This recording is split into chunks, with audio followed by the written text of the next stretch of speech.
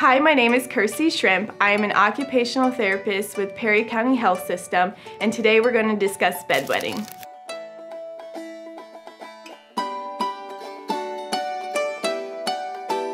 So one of the main concerns that we see here at the clinic is an ongoing concern with nighttime incontinence, or otherwise known as bedwetting.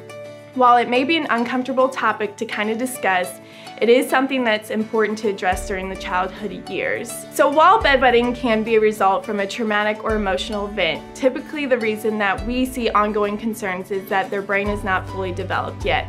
Typically, the area that helps assist with bedwetting is fully developed or integrated during the infant years, when they are using belly crawling as their main mode of mobility.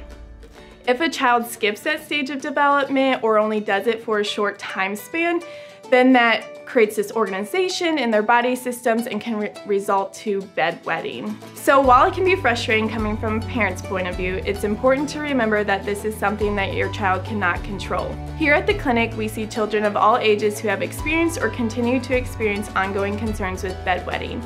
If your child is experiencing concerns with bedwetting, reach out to your pediatrician or family physician and discuss occupational therapy.